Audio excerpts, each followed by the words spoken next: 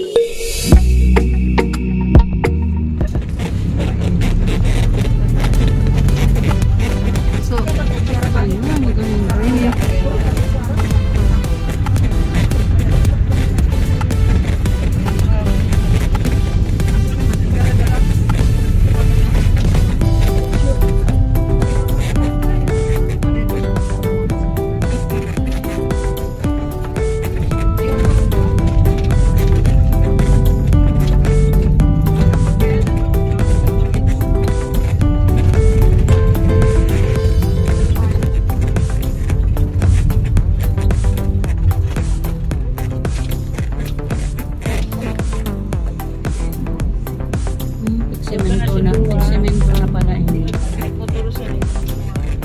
Private.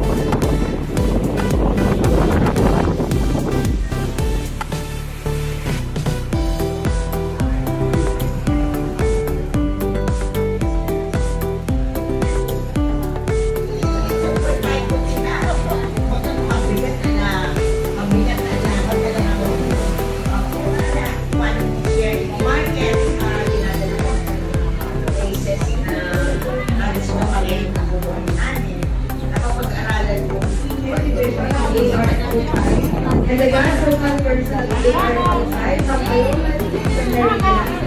our RTD operation from the virtual.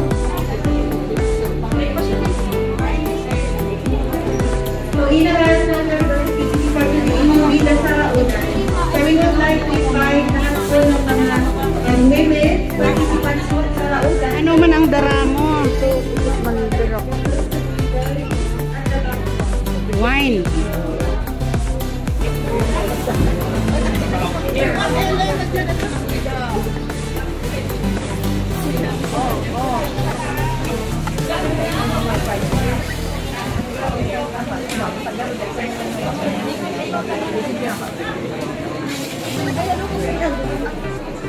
Hello, good morning po. So again, in a while po, we are going to start our program. So sa ngayon po, ang going po yung ating saraulan. For those na may mga dalang products, pwede na po natin i-hire, i-display po doon sa designated flavor at product po. Thank you.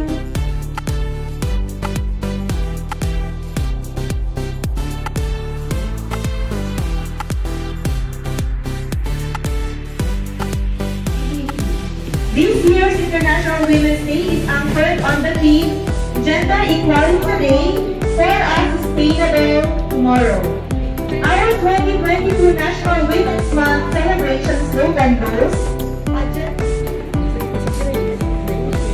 Shame po. Pagkakala na ang naging bahagi ng mga kababaihan sa lipunang Pilipino.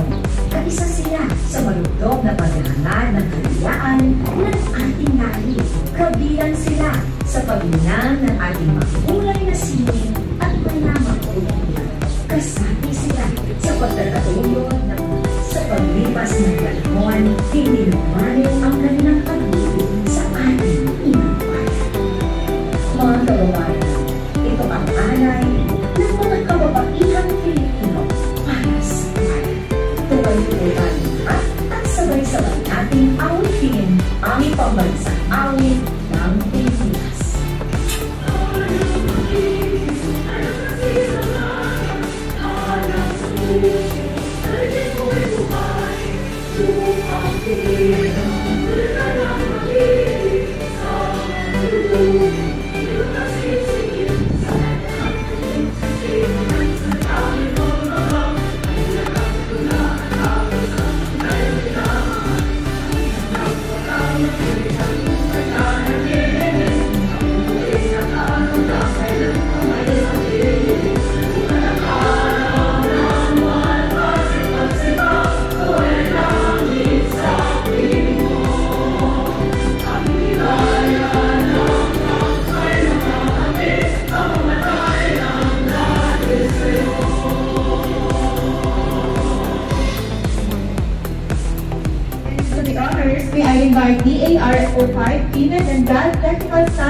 Miss Andrea Jill P.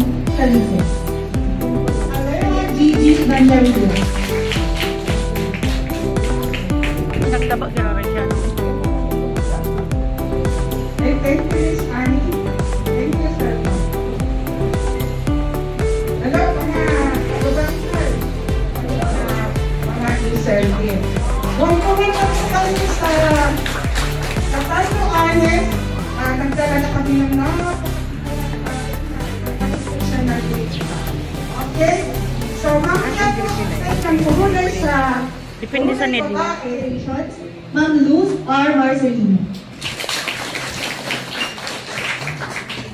Thank you, Annie. Yusek Evelyn Lavinia, our Undersecretary for High Value Banks and Rural Credit, and also the Chairperson of DA Gender Development Local Point System, and DA's official representatives to the Philippine Guard Forces 2019. Almost all sectors are still reading from the effects of restrictions, lockdowns, quarantine, etc. But nevertheless, as National Women's Day, this year culminates the 6th year we make safe work for women. But I am posing a very important question to all of you. Is it only of a man?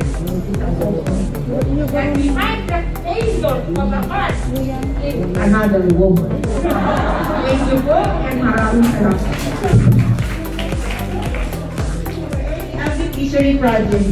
It is non-collateralized, has zero interest, and payable in 5 years. Growth in ERP.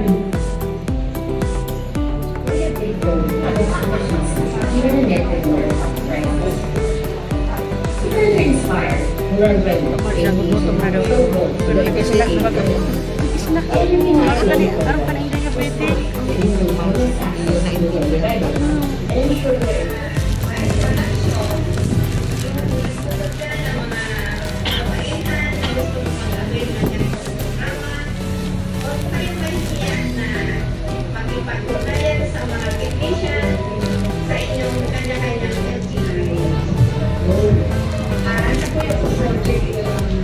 Production of native chicken, organic native chicken for eggs and meat production.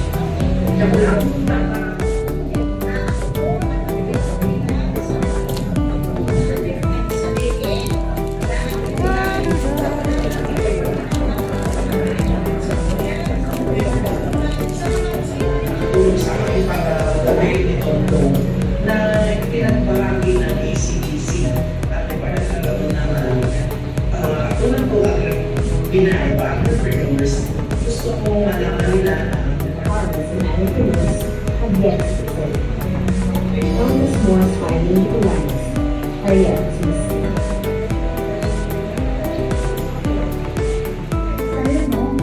Especially those people in the presidential table are really very close to my heart. Kasi kung saan sana kami nagpunta, from Korea, Philippines, and welcome here in Bicol.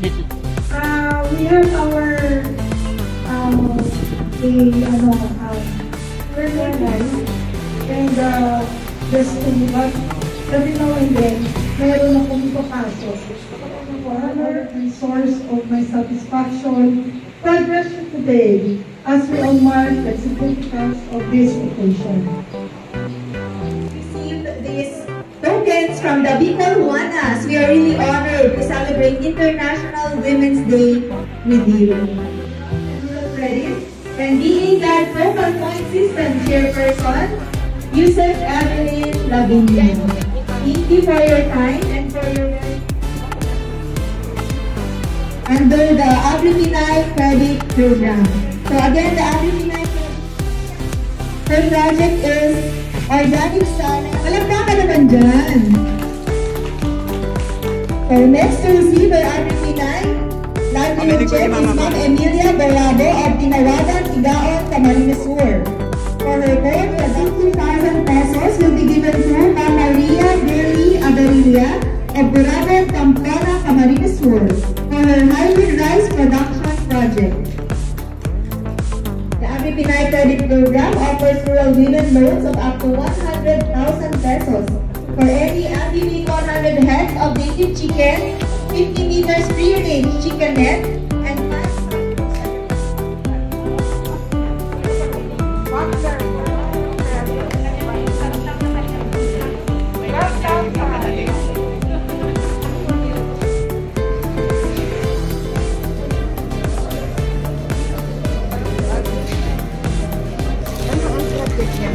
Di ko man araman, taday man nga ako nag-ano.